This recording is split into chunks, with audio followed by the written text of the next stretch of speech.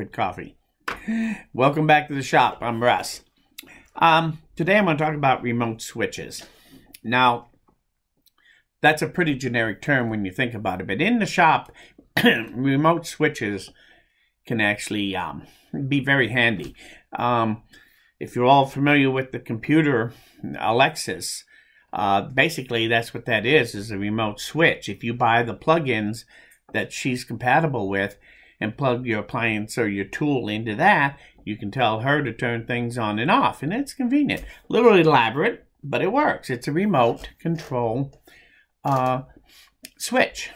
And so I bought from Harbor Freight what they call the remote control system, and it comes with one remote and 3 different switches that you plug into the wall, and your outlet plugs in, your appliance plugs into here.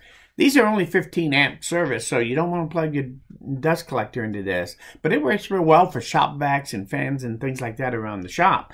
In fact, I have 2 of them hooked up now, one to a shop vac, my main shop vac here, and the other one goes to a fan that I have up here on the ceiling that points down here. Sometimes I want to turn that fan on and off, so it's very convenient to just use this. This is always within my reach around the shop.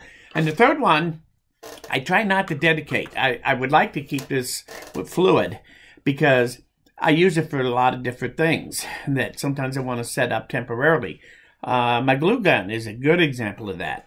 You plug it in, there is no on and off switch on it. So if I'm going to have it out for a couple hours, but I'm only using it 5 minutes here and 5 minutes there, I might want to turn it on and off. Well, this is perfect for doing that. So remote control switching in your shop can be very handy. Not all remote control switches, though, are wireless or voice command. You know, sometimes the very basic ones, like on a winch, and a cable winch, and you run the cable out and you hook it onto something and you pull it back. A lot of those have remote control that's handheld, so you don't have to stand by the motor while you're using the winch. You can operate it from your hand control. So, and those are handy, the hardwired ones. I have one on my scroll saw, if you think about it. It's a foot operated one, and you've seen those. They're about 20 bucks or more, and it just sits on the floor, and you push on it once with your foot, and it turns it on. Push it again, it turns it off. Sometimes it can be a dead man switch where you just hold it down and let up. And that's a remote switch. I have that one over there. Also, I've used power strips as a remote switch. Sometimes on my bandsaw, I used to have a light on there that plugged in, and my bandsaw plugged into the same power strip, and I just turned that on and off, so whenever I turned my bandsaw on, my light would go on. So there's a lot of different ways you can set up a remote switch. But also, I made one that I thought was really cool, and I thought I'd share that with you too, which is another idea of what you can do with switches. Because sometimes I like to use the switch temporarily. So, if you all know what this is, if you've seen this, if you've ever replaced a sump pump. Now, if I call this a well pump, don't be surprised, I'm meaning sump pump. I got this off my sump pump. This plugged into the wall. This plug-in goes straight to the sump pump itself, and this one went to the float mechanism on the sump pump. So this was the switch to turn on and off. If I plugged that in the wall, it would run all the time. So this is a switched outlet, basically, is what it is. Run off of the switch at the other end here. So what I did was, I cut these cords off, they're 10 foot long, and I put this on the end of the plug-in, so I have a 10-foot extension cord now. I always use one of those. And this one, I just put a quick little box and a switch on it to turn it on and off. So that controls this. So now, if I take this end of my plug-in of my extension cord, and I'm going to plug it in right here to this outlet. Now I have power here. So if I plug this in there, now I have power. But if I have power here, but I don't have power here. If I want power here, I'll just take my switch on. Now I have power. Turn it off, no power. On, power. Off, no power. See? What do you mean you're not convinced? Yeah. Okay, fine. There's always one class clown. I see you in the back of the room back there yelling out. And I knew you were going to be there, so I have this ready. This is my shop vac. Power, plug in.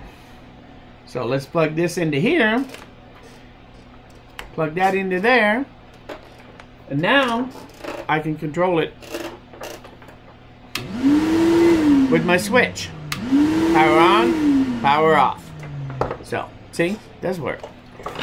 But I like this plug-in, and you can put any kind of switch on here you want. If I wanted to use this as a floor switch, I could very easily put a low profile box instead of this one and use a toggle switch. Then when it sits on the floor, I can use my foot to turn it on and off. So I can turn this into being a floor switch pretty easily and dedicate it somewhere if I had this. Right now, I have no money wrapped up in this. This is all parts I scrounged out of my used bin. And so this didn't cost me anything. What makes this one better than most remotes, like the power strip version with the switch on it, or the dead man switch on my scroll saw, the difference between the two is where you plug everything in. If I had normal switches, remote switches that have plug-ins that has wire to them, the plug-in to the appliance plugs in where the switch is, not where the power outlet is. And that can be inconvenience when I have to pick this up and I have one or two plug-in wires on it too to move my switch around out of the way or do something. Those wires, I have to deal with them too. With this, I only have the one wire, and that's what makes it really nice. So having this plug-in is sometimes an advantage over the other types that you always see. Now this cord, I've never seen them for sale anywhere, but this is a very cool idea for a cord where you have just a switch here and it's all run off of a remote switch. But this one I made, didn't have any money in it. So if you see a sump pump out there that has this kind of plug-in on it, where you get two wires, grab the cords because this is pretty handy stuff. The other advantage to this is I can put a 20 amp or 30 amp switch on here, and quite frankly, I could probably run a 20 amp very easily off of this same cord because it's only 10 foot long. If I was going to run a super long cord of power from a long way away, then I might want to up the gauge of the wire. But I think this is 14 gauge now, so you can run 20 amp easily, and probably a 30 amp, depending on your circumstances. You just want to watch it carefully. But by switching out the switch itself, I can up the amps that I can do. You can't do that with one of these. This is 15 amps and period, that's it. So they had their advantages and disadvantages. So anyway, that's just some ideas about remote switching. They are handy to have around the shop. Sometimes I use them temporary. Sometimes I use them and set them up dedicated, and they're always there. So you might think about it. If you get a chance to get one of these remote switches, they're handy to have, even if you just make it. I've made one before where everything was self-contained in one box, the switch and the plug-in.